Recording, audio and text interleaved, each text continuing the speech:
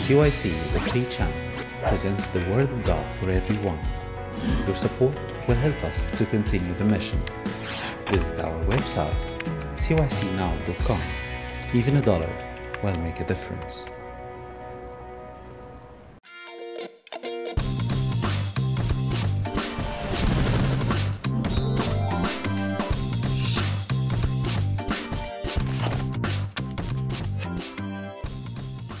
In the name of the Father, and of the Son, and of the Holy Spirit, one God, Amen. Lukewarmness, as you may have heard from His Grace and it was Father Abraham, it's a very dangerous spiritual symptom. You know, when you are sick, you have symptoms, right? It's a very serious spiritual symptom that may affect our spiritual life. And we have to be very careful how to detect lukewarmness. Lukewarmness comes in two ways. It could be a temporary condition, and it could be the standard in someone's spiritual life. This is when it becomes really serious, right? So when it's a temporary condition, it means normally I'm not lukewarm, but God may allow for some time of lukewarmness for our spiritual benefit. We call it in Arabic تخلي النعمة. So that تخلي النعمة يعني the visitation of the Holy Spirit abandons us for a period in order that we feel our weakness, so that we don't fall into pride, or of many reasons. Which is fine, because this is according to God's economy, it's good for us. But for this to be the standard of our spiritual life, then it becomes very dangerous. What does it mean to be lukewarm in our spiritual life? You know what it said in the book of Revelation, right? I would have rather that you be what? Hot or cold. What is being hot? Who knows? To be hot, what does it mean to be hot spiritually? Huh? Zealous, right? Fervent in the spirit, right? Like the saints, right? But what does it mean? Because God said, I wish you were. So what does it mean to be, we understand what it means to be cold, but what does it mean to be, what it means to be hot, but what does it mean to be cold? Why does God say, I wish you were cold? What does it mean to be cold? To not know about the faith. To not know about the faith. To not know about the faith. Okay. But why does God say, I wish that you were cold? Or to know but not believe? To be away from God and know that you're away from God. Yeah. Very good. To realize my sinful state. To know that I am away from God. Right? You know, I went on a trip with a group of youth to visit the 7 churches, actually in Turkey now, and we visited Athens as well. So when we visited Laodicea, they told us a very nice geographical fact. They said that the water comes from the mountain very hot, and as it passes through the city, Laodicea, it becomes warm, and by the time it reaches the sea, it is cold. As if the Lord is saying to them, that as the water that's passing through your land or through your city is lukewarm, your spiritual life is the same. Okay? Again, what does this mean? For the spiritual life, or someone's spiritual life to be lukewarm, it means that they have so many practices, but only from the outside. No depth, no spiritual depth. A classical example is the Pharisee and the tax collector. They both went inside the temple to pray. What did the Pharisee say? Number one, so if you compare both prayers, the tax collectors stood far away, whereas the Pharisee went all the way inside. What does this tell you? By the way, the Lord said, or the gospel writer said, the Lord said this parable about people who are confident in themselves. I'm confident in myself. I do everything by the book. Right? Why did the Pharisee went all the way inside? Any idea? Yeah, I am worthy. Because this is the content of his prayer. See, God, how good I am. When we stand before God, do we stand as sinners or as righteous? This is the problem of the lukewarm. The lukewarm stands before God as righteous. See, God, how good I am. And then he starts to mention how good he is. I fast twice a week. Do you know when the Jews fast? Which days of the week? Huh? Mondays and Thursdays. Do you know why? Moses went up on the mountain on a Thursday and came back on a Monday. 40 days. Right? So these are the 2 days they fast. So he's standing before God, telling him how good he is. I fast 2 days. I give my tithes. Right? I do my prayers. And I'm not like that sinner man. So he started to judge others. See what the problem is? Self-righteousness. And this is a huge problem for church goers. If we do everything by the book, right? What did the Lord say? The Lord said, and this is in the Gospel according to St. Luke chapter 17. If we do everything, we should say, we are unprofitable or unworthy or unprofitable slaves or servants. نحن عبيد بطلون. We have only done what we ought to have done. Right? But no one does everything perfectly. So I haven't reached the level of the unprofitable servant. But for me to stand before God and enumerate my virtues, this means I don't feel my sin. Although Christ said, I came for the sinners, not for the righteous. So if I think of myself as a righteous person, then I have a spiritual problem, spiritual symptom that's very, very dangerous. So, what kind of people are attacked by lukewarmness? The good people, right? The good people. Those who come to church, they are regular in church, they try to keep a good image about themselves. Sometimes they are deacons, right? Sometimes they are servants. Sometimes they are well-known people, etc. So lukewarmness attacks many church goers.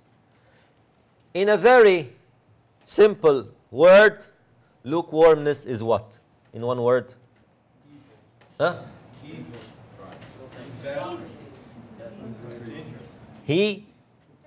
Hypocrisy. That's it. Lukewarmness equals what? Hypocrisy in the spiritual life. To be a hypocrite. To think of myself as good when I am not. Like the Lord when He said to one of the angels, you have an image that you are alive, or you have a name that you are alive, but you are dead. That's why the lukewarm people have to think, who am I trying to serve? Am I trying to be faithful to God or to people? Am I trying to appear good in front of the people, or I want God to say that I am good, not the people? Right? So here in lecture number 3, lukewarmness in worship. in my prayer, in all my practices. Why do I pray? Why do I fast? Who am I trying to please? That's why the Lord said, when you fast, do not be like the hypocrites who what? Who want people to see them praying.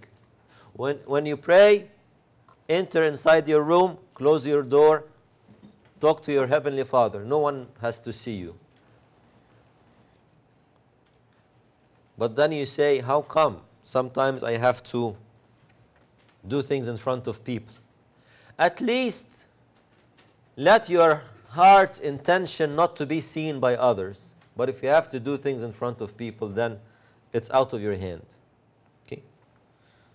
You know the best example I can think of? Do you remember when the angel came to the Blessed Virgin, the Theotokos, Saint Mary, and said to her that she will bear a son, and he will be the Son of the Most High? And then, as proof, he said to her, your relative Elizabeth is also pregnant. So she went to serve her in self-denial, because she didn't have any hypocrisy, right? But then, when God revealed her secret to Saint Elizabeth, and she said, who am I that the Mother of God should come and serve me or visit me? Then the Theotokos didn't say, what can I do? I didn't say anything. God revealed my secret to her. So let me just go along. She didn't say that. What did she say? My soul magnifies the Lord, which means always the glory goes back to God. Who am I? And this is to be fervent in the Spirit, to understand that even if I am good, right? Even if I am good, it is the Lord, it's not I. My soul magnifies the Lord. But if I'm not good, then I must be called, which means to realize my sinful state and seek a life of repentance. Saint Augustine said something to this effect. He said, two kinds of people have spiritual tears that touch God's heart. Those who are fervent in the Spirit because they see spiritual visions, so they cannot bear it humanly speaking, so their body reacts with tears. Okay? They see great mysteries. So physically they cannot bear it, so they react with tears. These are the hot. And those who see their sins and live a true spiritual life, like the woman who was, she came to the house of Simon the Pharisee. She also had spiritual tears. But because she felt how cold her spiritual life is and her need for Christ, both of them have the same end result, which is the spiritual tears, but from different angles. But what about the lukewarm? No, I'm not going to have tears. Why? I don't see visions like the saints, and I don't feel that I am a sinner, so I have confidence in myself. I am self-righteous. I am good in my own eyes, which is a huge problem. Can you imagine if you go to the doctor and the doctor says to you, I think you are sick. You say, doctor, I think you are sick. I'm fine. Right? It's a problem if I am sick and I don't feel it, right? So this is what to be lukewarm is. And it shows in everything that I do. I'm only a Christian from the outside, but absolutely no inner depth. And this is the hugest problem of our spiritual life. I think this is the most dangerous symptom that attacks many church goers. How we can't feel our sinfulness and we act as if we are righteous and we judge others, we talk about others, right? It's a sickness which has many other symptoms. I don't feel my sinfulness. I judge others.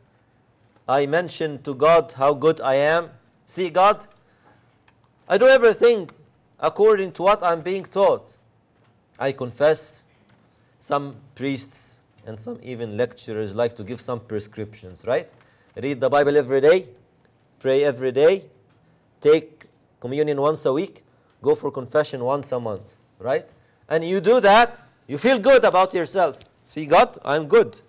I do everything that I'm told. And you feel good about yourself. You know what? As we come closer to God, we should realize our sinfulness and our weakness. The more we come closer to God, right? We realize His magnificence and our sinfulness. Like St. Peter, when he realized that the Lord is in his boat, he said to him, "Get out of my boat. I don't deserve that you stay in my boat." Right? At that time, when he reached that point, then the Lord said to him, "Now you have reached, or you got the lesson. Now you will become fishermen to catch men, not fish." It's very important to know why we fall into this. Okay? So the first reason is the lack of love. Lack of love. And why is there lack of love? Because there is sin around us. As it says here, this Bible is full of pictures, I cannot even turn the page. In the Gospel according to St. Matthew chapter 24, verse 12, it says,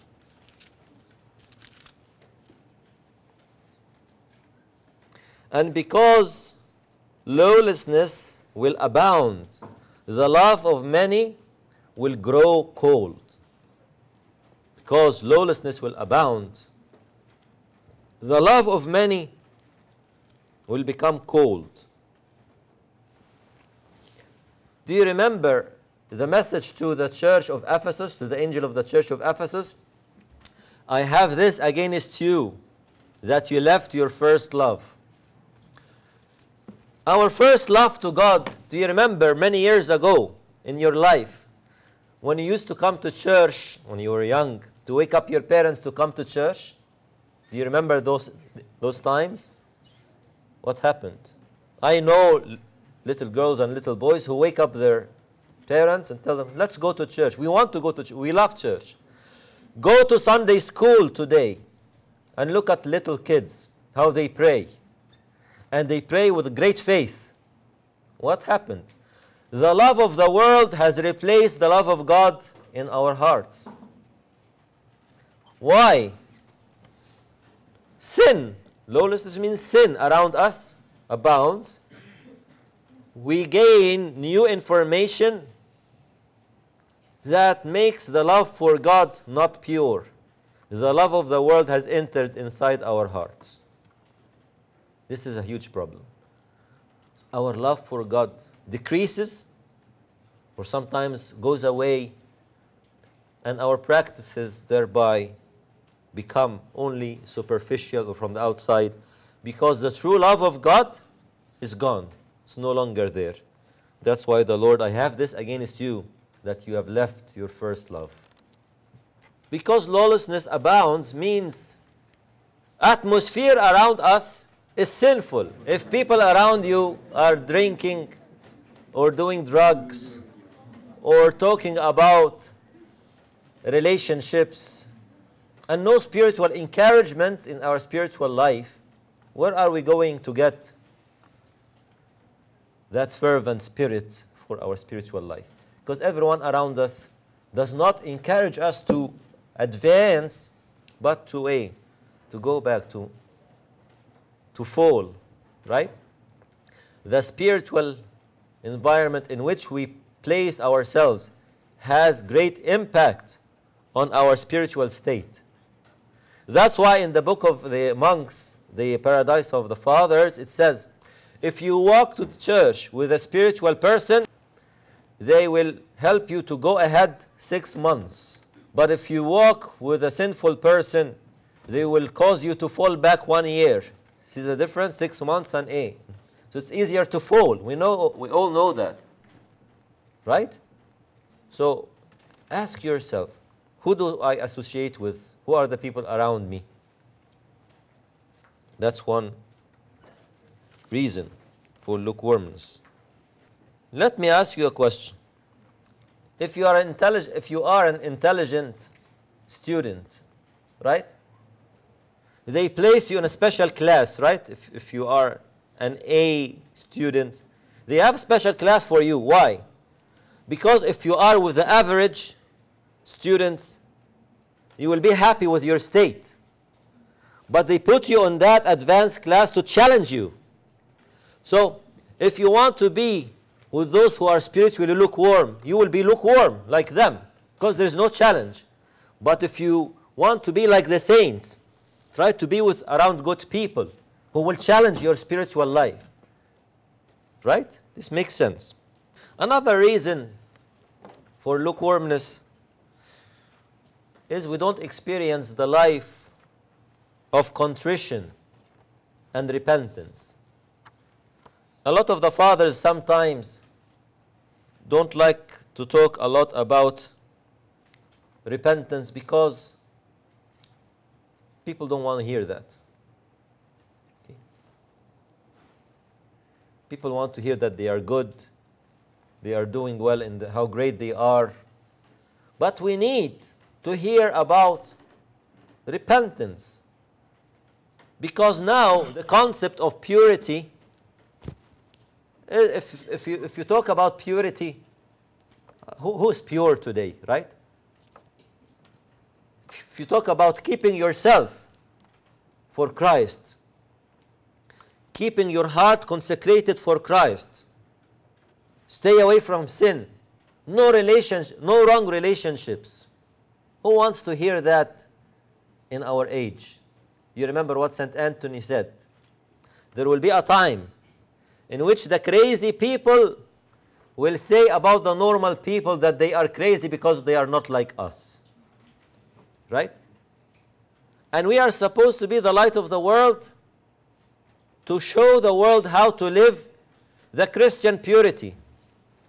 But if now we are afraid to talk about purity, and even the fathers, when we go to confess big and bad sins like such sins, and the fathers feel, what can we do? Everyone is sinning. God absolve you, my son. God absolve you, my daughter. Do you think what the result will be? More sin. Right? Now our children cannot tolerate to hear, this is wrong. Don't do this. This does not match with our spiritual calling to which we are called, the life of purity, the life of holiness. If you want to be a true Christian, you ought not to do these things. And the father rebukes you in confession. No, I'm not going to go. This is a very difficult father. I'm not going to confess again. Right? Why? Because he rebukes me. What do you think? You want Abuna, my daughter, my son, try not to do it again. I know sin is very difficult and everyone, is under temptation. God bless you. Right? We don't live a life of repentance. We don't feel that we need to repent because everyone is sinning. Everyone in the church, every girl has a boyfriend and every boy has a girlfriend. Why should I be different? This is driving me crazy. Because now, if we talk to you about this, you say, well, what do you want from us? Everyone is like this. No, not everyone is like this. It's wrong. And we have to tell you that. It is wrong. We live a life of lukewarmness because we don't speak enough about repentance and contrition.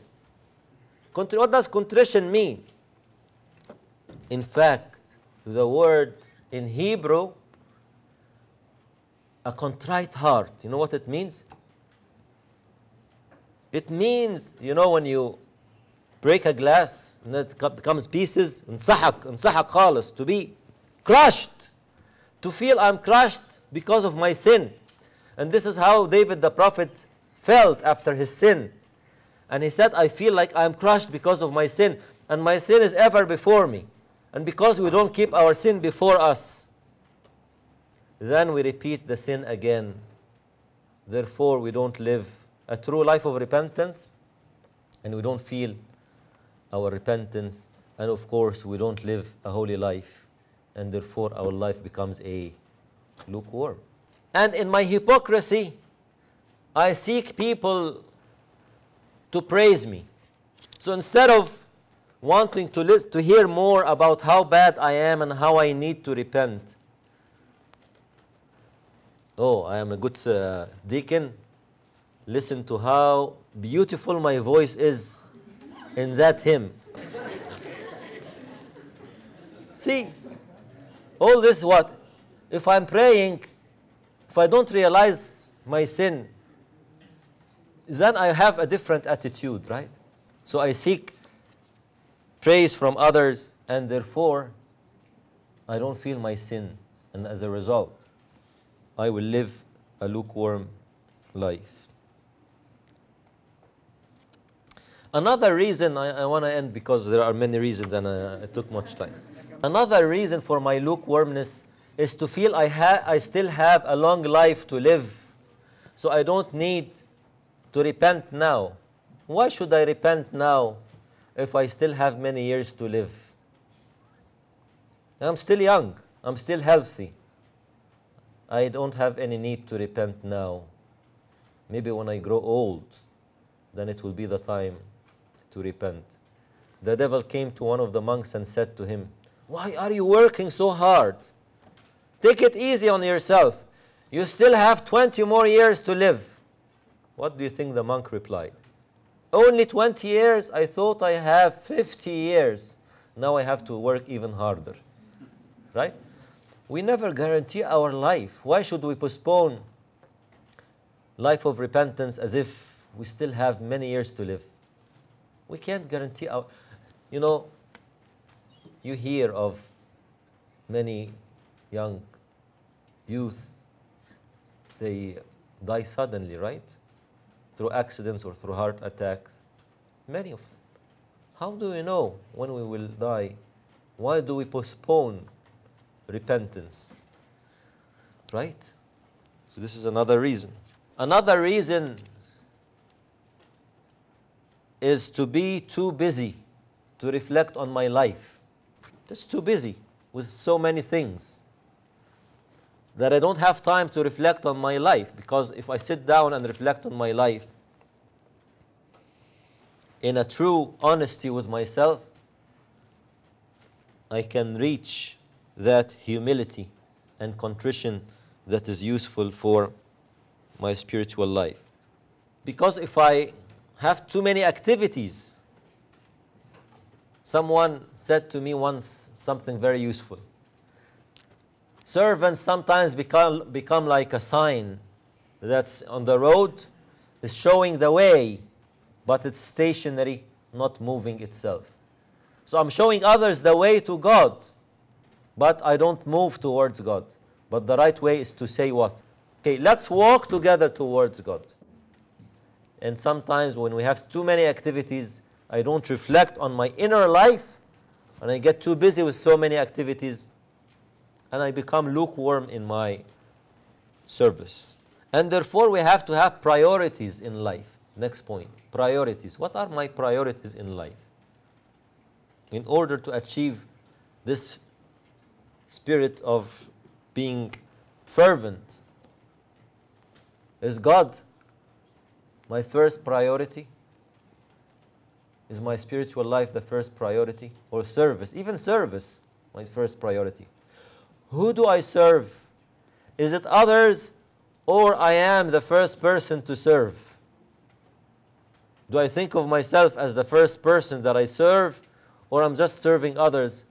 Oh, I'm going to sacrifice myself for the others. That's why St. Paul says, watch yourself and the others. Yourself first. The next point, by the way, now we have eight. This is the 8th point. The 8th point, they are 10 altogether, 10 points. So we have 2 more plus this one. That our life, spiritual life, turns into routine. Routine. I do things in a routine way without thinking. In fact, in the Paradise of the Monks and Fathers, there is a very strange story. It says that the devil once woke up a monk to pray.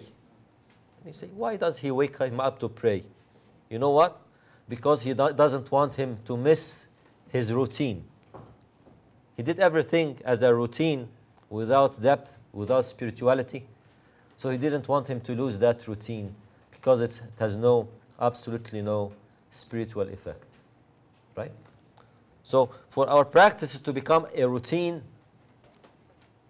is a sign of lukewarmness. It's just going through movements. Just going through movements.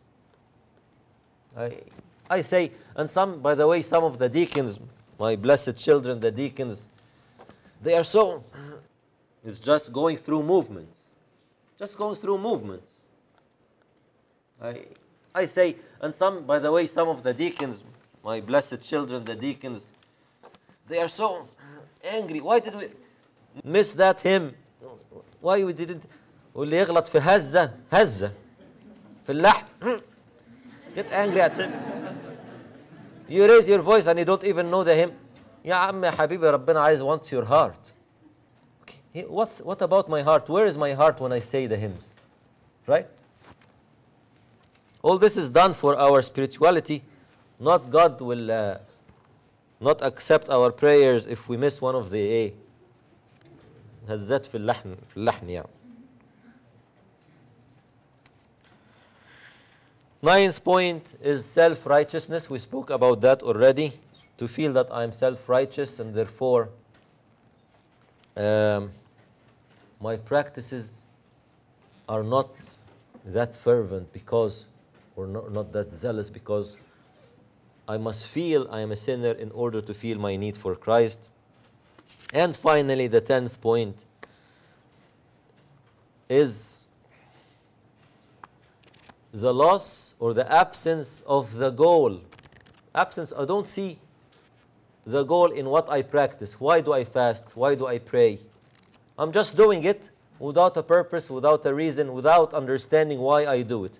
That's why St. Paul here in 1 Corinthians chapter 9 says something very important for us to understand. He says, now they do this to obtain, therefore I run. Before that he says that an athlete focuses his eyes on the prize, right?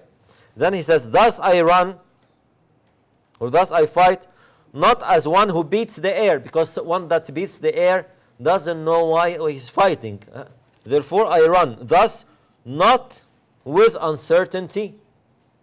Not with uncertainty. Negative means positive. With certainty. You have to be certain why you are doing this. And sometimes when we don't know, we don't do it, or we do it as a routine, right? So if you fast, you either do it with a routine, without an effect, or you don't do it, which many people after a while say, why am I doing it? And I don't benefit, therefore I will not do it. I will stop. And they stop fasting. Or they do it with spirituality. So it's with routine, or not to do it at all, or to understand and gain the benefits. Unless you understand why you are doing it, you will not gain the spiritual benefit behind it, to do it right. See? So this last point, reason for lukewarmness, is I don't have the goal. I don't understand why I'm doing it. And therefore, at one point, I will question myself, why am I doing it? And unless I have the answer, I will stop. Or I will just continue doing it as a routine without any spiritual fruit. These are the causes. And I hope that, I'm sure that, of course, the treatment will be just the opposite of what the causes are. It's easy, right? But it requires another lecture. Glory be to God forever. Amen.